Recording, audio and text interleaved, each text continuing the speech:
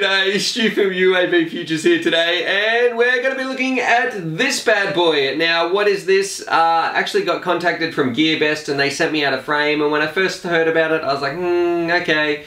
So this is the Dubai 210 Racer, but when I went and checked out what they actually were selling this bad boy with, it comes with some fantastic motors and some pretty good ESCs and a fantastic flight controller as well. So I thought, well, that's a pretty awesome little racing package. Anyway, we're going to look at what it comes with and we'll talk about all the components and why I think it's actually a pretty serious racer. Anyway, let's get started.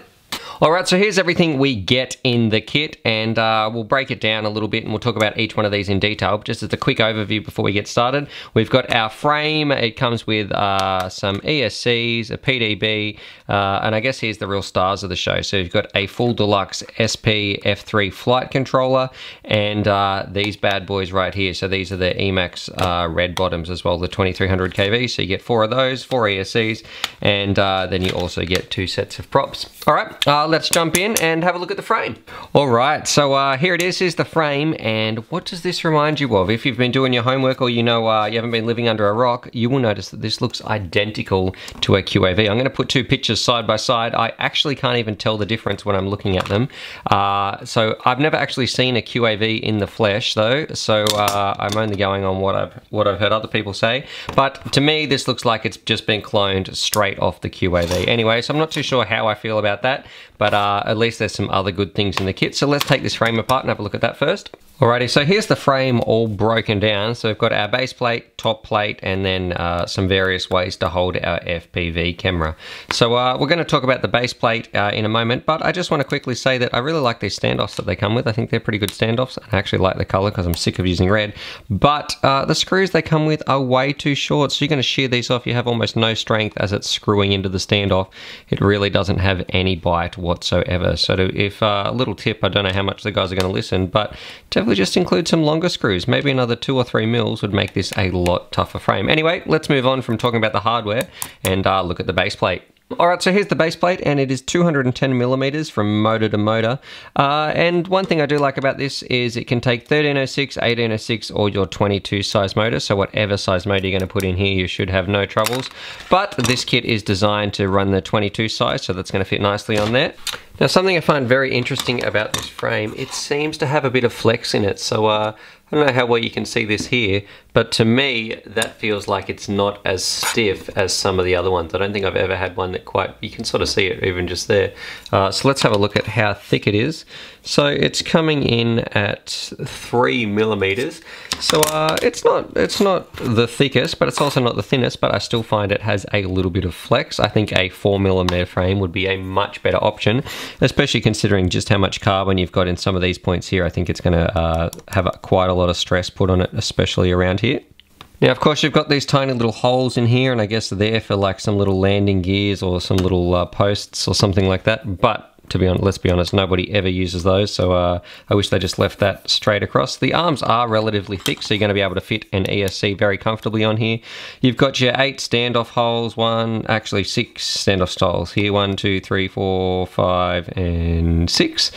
In the middle, you've got your 36 by 36 holes, and that's for your standard flight controller, so that's going to fit perfectly with our F3 flight controller just here. And something that is a little bit cool, you actually have 2 different options for mounting your HD camera, so you can either use the sort of traditional way where people put their camera, let me just track down a camera, here we go, where people put their camera in the middle and use the holes on the outside, sort of to swivel it in, or it also comes with this little piece here where you can use this to somehow mount it in, but then it's going to be on a fixed angle. Now, there's a fair few cutouts in here, so I think that's kind of a good thing. I don't mind these ones just here. I really just wish there was a little bit more carbon across this part. I think it could be made a little bit thicker to give it a little bit more strength. But with that said, it is a fairly light frame. So let's have a look at the top plate. Rightio, so here is the top plate, and I've got to say this one actually does scare me with how thin that is. So I don't know if you can see just how much that is bending, but this thing feels fairly flimsy. So let's see what we're coming in at. a 1.5mm top plate. So I definitely think that that's going to be breaking, especially when you consider it's only got these tiny little bits of carbon just here where it's connected to the standoff, so connecting it to the rest of the frame. A ton of cutouts though, so it is super light, and at least it does have some straps in here for your battery straps. And looking at the back, you've got a place for your for your pigtail connector, and then you've also got this little part in here which you can sort of strap some battery connectors or strap some other cords down to, which is great, as well as some tiny little spaces for some zip ties. And at the front, you'll notice they do have a cutout, so if you want to put a serious angle on your camera, it can poke up through the top of the top plate just there, so you can have some pretty good speed. Alrighty, let's put the thing together and see how she goes.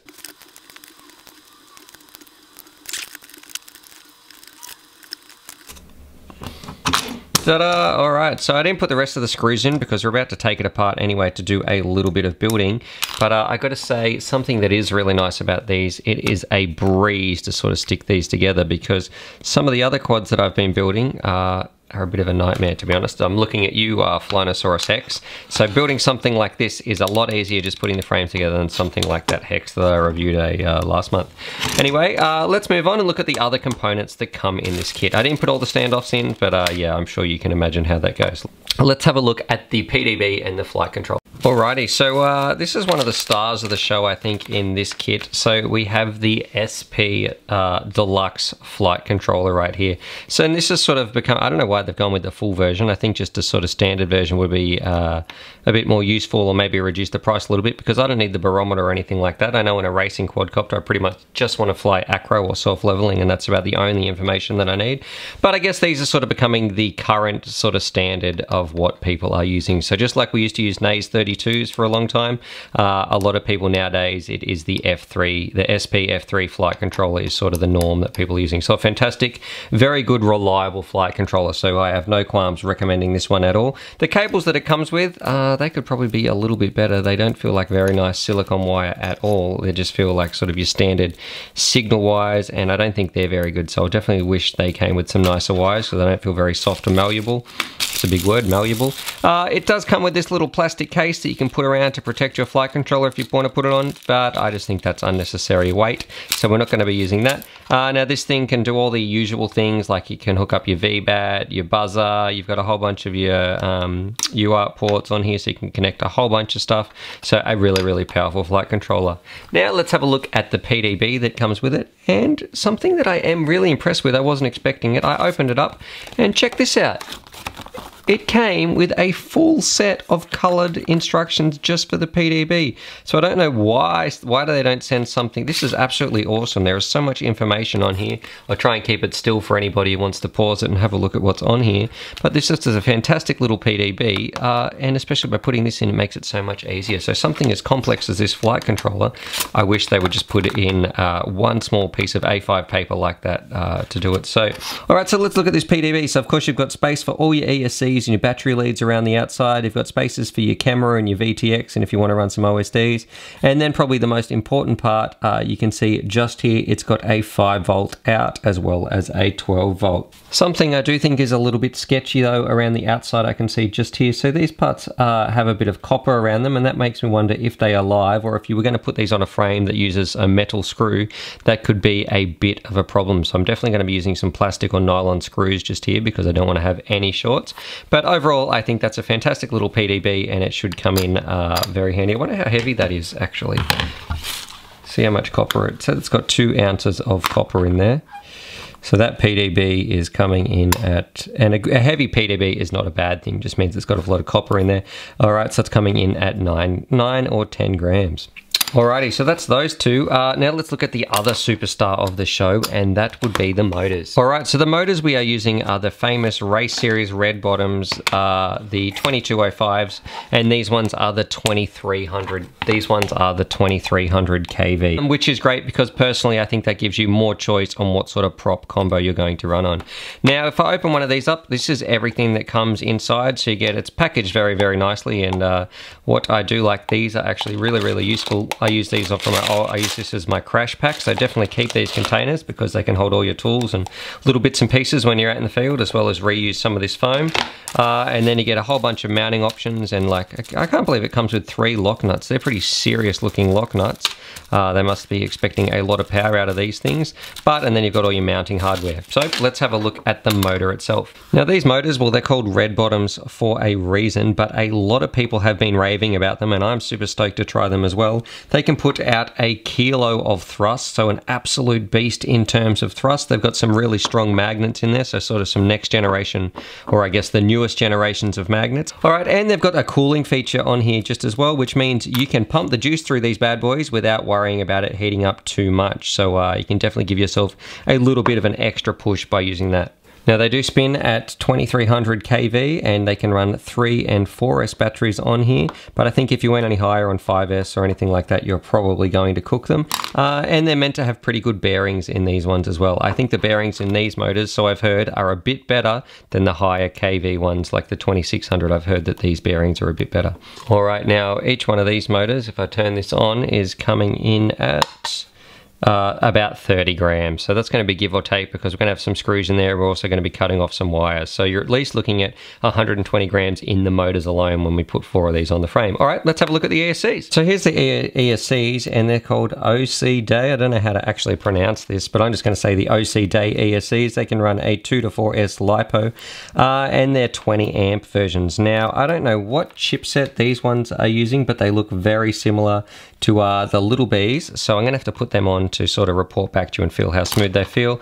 They are opto, so they're not going to power your flight controller, but that's pretty normal nowadays. But I think they're going to do quite nicely. I couldn't find too much information online about these actually, so I'm very interested to see how they go. Now these ESCs, they are 20 amp, but they do have a 30 amp burst rating, which is great, especially when you're running these, because for 5 seconds you can punch it up to 30 amps and it should be totally fine. And it's worth noting they come with the BL Heli bootloader, so you can flash them with the BL Heli suite as well and update their firmware. Alrighty, let's have a look at the props that these things spin. Alright, so here are the props just here. Again, they're the OC Day, or however you say that, and they're 50-45 bullnose props, so 5-inch props, and I've got one just here, and I thought these looked very familiar, and to me, these look almost identical. See if you can tell the difference, but I can't, to the first generation of the Dow props, so the Dow bullnose just here. So this is the sort of V1 version, what they used to come out with, and they look almost identical right there. I would say they've copied it almost exactly. Even the plastic inside feels exactly the same. So I'll be very interested to see how these go. It is nice how they give you 2 sets. At least they've realized here that people are going to crash, but it'd be nice if the option was on there to maybe order another 2 or 3 pairs, or maybe they could just upgrade and put in some Dow V2s, because I think the Dows, as far as I'm concerned, are fantastic, especially for learners, but we'll have to see how well these hold up in some crashes. Alrighty, with all that said and done, I'm going to have to build the thing before I can sort of give it a proper review and give it a fly. You will need to include your own FPV camera, so you're going to have to get your own FPV gear. Actually need to include all your FPV stuff.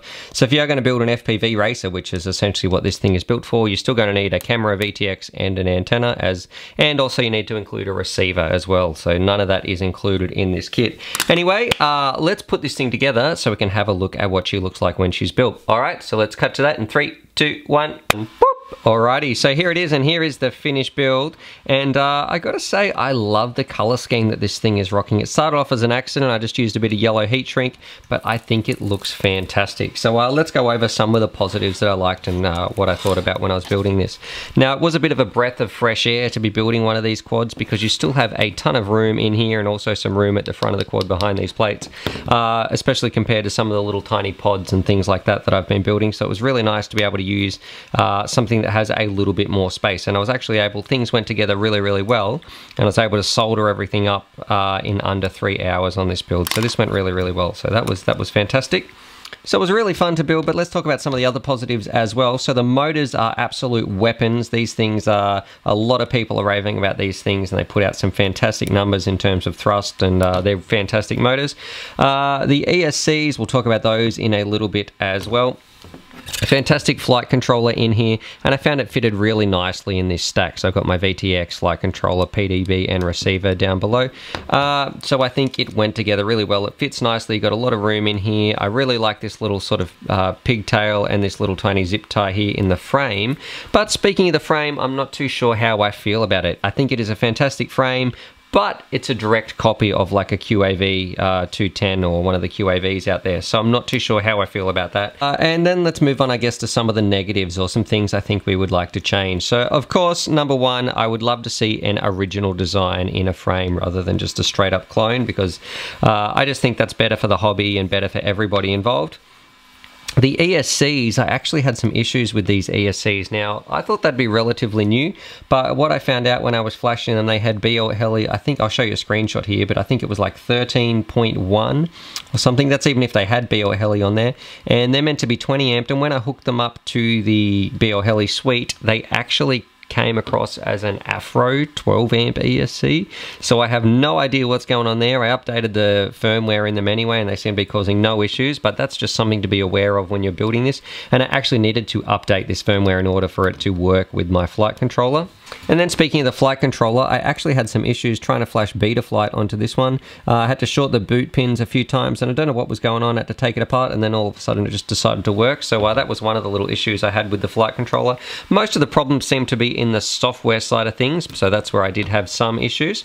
One thing I would like to see in a bit of a change, I don't know why Emax does this, but why make counterclockwise and clockwise motors? It's just confusing and annoying, and we don't really need to have that. Personally, I have never, since we've been using these lock nuts, I have never been flying around where one of these has come undone and a prop's come flying off. And if it does happen, I would much prefer that to happen once a year or whatever, because I've been flying for a bit over a year, than have to figure out, trying to find which thread to use, if it's clockwise or counterclockwise. Just give us all the same thread motors, please, because I find it kind of frustrating to have to use different screws.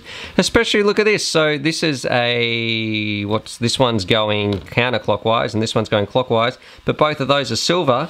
And then on the back here, you've got some same colored ones as well. So I thought at least silver would mean clockwise or counterclockwise, but it's not the case. So I don't know what is going on with the color of the bolt. Maybe they just give you a few options, but these are the ones I found work for me.